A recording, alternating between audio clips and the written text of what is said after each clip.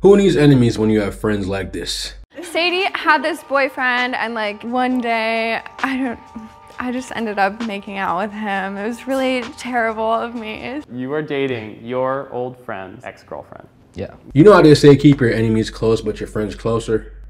That don't sound right. You know how they say keep your friends close but your enemies closer? They probably meant that for people like these. So I found this Jubilee video called Best Friends Get Brutally Honest. And after watching this video, it boggles my mind because I don't know how people could stay friends with someone that stabbed them in the back. It's not like this is the movies. This ain't One Tree Hill. You don't have to have the same cast and let all of them sleep with each other and become boyfriend and girlfriend and then cheat on each other and still somehow stay friends the whole entire series. This is not that.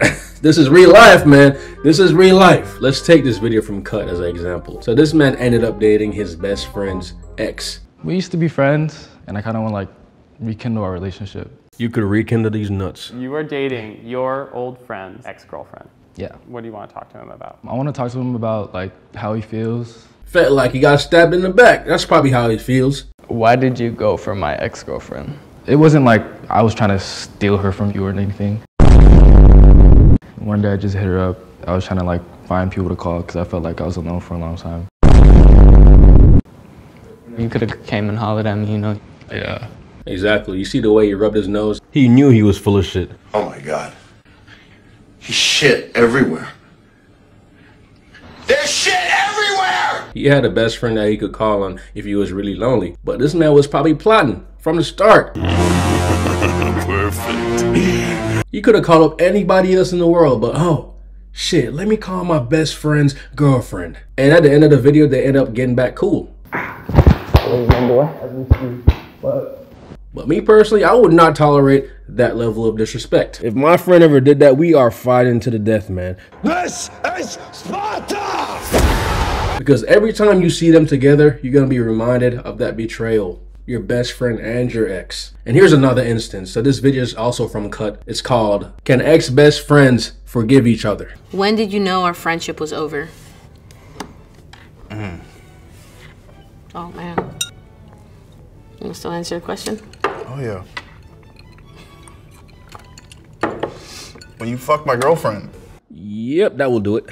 It's just a dramatic silence before he said that shit. My guy's hurt, and with good reason. So let's see what she has to say for herself. I don't know, dude, I was just sad and fucking, she was always there. It's like the availability aspect of it. Conveniently. Dude. Slept with. You know how I fucking was back then too, you know, partying and fucking, you know. Imagine if your wife told you a year after y'all got married that she actually cheated on you before the wedding. And then her excuse was, well, you know how I was back then. Bitch, you was my fiance!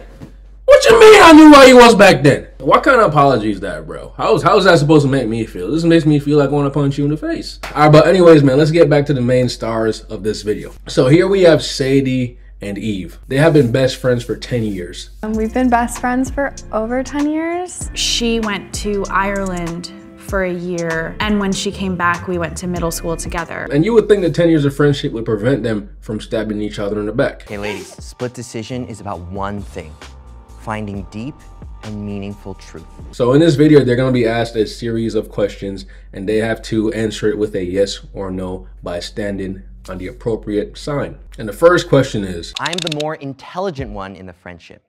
Make your split decisions in 3, 2, 1. All right, go ahead and turn around. Okay. Hannah, Caitlin, you both think you're the more intelligent one? Yeah, we always say this. I think Caitlin has more street smarts. I have more like classroom book smarts. I have a 4.0 though. Okay. all right, so this video has nothing to do with these two girls right here, but I just wanted to point out that just because you have a 4.0, a bachelor's degree, master's degree, PhD, it doesn't mean that you have a high IQ, because you don't need to be smart to have a 4.0. You just need to be willing to do the work. So this reminded me of a video I saw where people had to rank themselves in intelligence. And this one girl with a PhD thought she would be the smartest.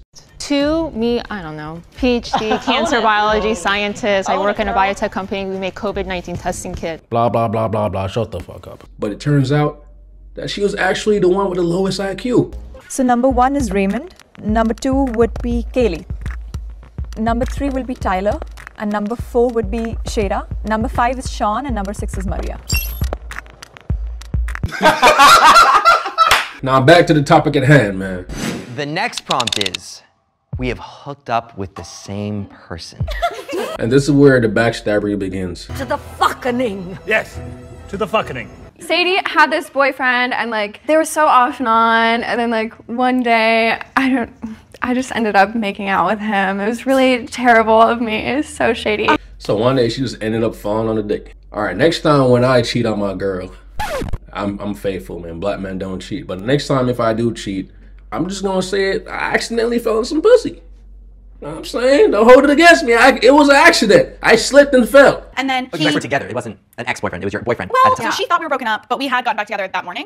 Yeah. Well, how did that feel for you when you found out? Well, actually, I found out like a year later. And instead of confronting a friend for being weird for telling her a year later, she puts the blame on the boyfriend. He was really manipulative, and he convinced her that if she wanted to tell me like the next day when she found out we got back together. He basically said like, if you tell her, she's gonna stay with me and she's gonna cut you off forever. So you obeyed a guy that you've been kissing to lie to your best friend of 10 years for 365 days with a smile. That's crazy. I walk on lonely road, the only one that I have ever known. So after this whole incident, Sadie ends up making out with Eve's boyfriend this time. What did you say, nigga? Yeah, so Eve had a boyfriend in high school. Yeah. And For then 3 years. So notice how she had to point out that it was 3 years. And for 3 years. That girl's hurt. And I had another friend there, and her ex kept like leaning over to my friend and being like, Sadie looks so pretty. I haven't seen Sadie in so long. She looks so good. Just look at her face, man. She looks more hurt than Sadie, even though she started this shit first. And so my friend was like, okay, well, I'll take a picture, kiss me on the cheek, both of you. And then we leaned in to kiss her on the cheek, and he whispered, put your head back. And so she put her head back. Tell me that part. Oh, I think he whispered it to her. Oh, he funny. likes to put your head back. Then See that stutter? That girl's livid right now. The passive aggressiveness is strong within this one. like we kissed because my eyes were closed for the picture. So then we kissed, and then we like kissed a little bit, and I was You mean like, you like kept kissing? yeah, but then like for like, and then I was like, wait, yeah, what the? Because I was like drunk, 19, not it. And then I called her the next day, and I told her, and then You know, at least Sadie was decent enough to tell her the next day instead of telling her a year later. we got over it. Yeah. Very quickly. Bro, just look at Eve's face, man. She ain't over shit. She is mad right now. And now Were you mad? I was super pissed. I just felt really betrayed, I guess. Huh. Ain't that a bitch? Wonder how your friend felt when you did the same shit. But then at the same time, like, it made me realize how you felt when I did that to you, so. Karma will come back to bite you in the ass. And the plot actually thickens, guys. It gets worse. Yeah. The next prompt is, there's a part of our friendship that still needs healing. Eve, let's start with you. I guess just talking about those things that happened with each other's exes, I could see that we both got pretty, I just know you. Translation, I'm about to be petty as fuck because you low-key just hurt my feelings, and I'm about to say something to hurt your feelings as well. But now, clearly, it seems that Eve feels some type of way, and she wants to one-up. So she admits that there's actually more to the situation. It's the fact that I don't think I told you everything.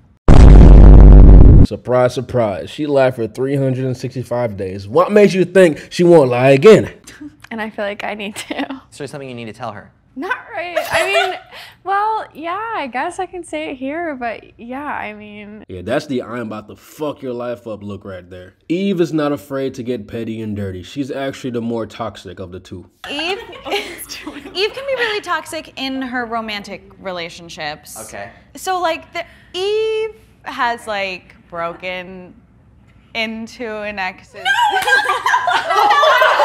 So pretty much Eve has done some toxic shit in her relationships, like broken into her boyfriend's house when she couldn't find him. So now she's about to reveal some shit that will make you judge her character even more, man. It did happen multiple times. It wasn't just one time. Yeah, okay. Okay, okay. And what do you think Sadie's gonna do? Yes, you guessed it. Blame it on the ex, man. But like he's like, yeah, everything happened multiple times with him, you know? Like, yeah. I'm not.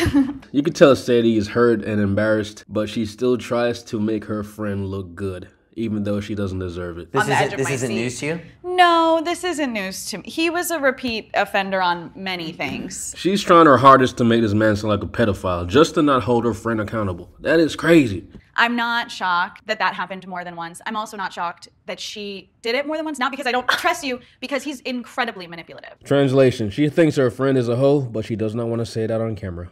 So Sadie, you didn't know that Eve hooked up with your ex multiple times? Not really. I suspected, but I didn't. I suspected that it happened more than once. They were good friends. They were around each other when I wasn't around a lot, but... So it seems to me that Eve is the most narcissistic one in this relationship. Sadie has been trying to defend her this whole time by putting all the blame on her ex, even though the ex isn't the only one to blame, because Eve was clearly the culprit in the situation as well. She had chosen to lie to her best friend for a year straight. And the lie wasn't even over. She just admitted in front of millions of people on YouTube that she had an ongoing affair. I mean, it did happen multiple times. It wasn't just one time. Yeah. Which worse embarrasses her friend. So that just goes to show me that when Sadie was explaining her side of events, Eve got mad. She got emotional, and now she wants Sadie to feel worse. She wants Sadie to feel bad. She wants to have some kind of power. So she's like, you know what? I'm gonna go ahead and admit this. It wasn't only one time. We hooked up multiple times, multiple occasions, and Sadie just blamed it on the guy. And honestly, it's not looking too good for this friendship. It's probably not gonna last, man. The one you call your best friend can hurt you the most. So you gotta be careful about who you choose to be friends with and remain friends with. Honestly, if I had a friend that did some shit like Eve, I would never talk to that person again. Because that person is selfish, narcissist, and those are the qualities of people you don't ever want to be around, man. And with that said, I'll see y'all in the next video. Peace out. Don't know where it goes, but it's only me and I walk alone.